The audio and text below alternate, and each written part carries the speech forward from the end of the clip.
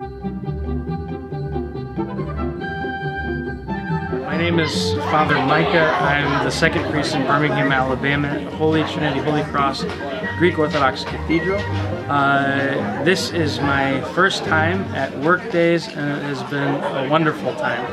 I got to know some very interesting people, got to see them in service and diaconia to their church, and also, I think most importantly and beautifully, I got to see Orthodox college students interact and share the one thing needful.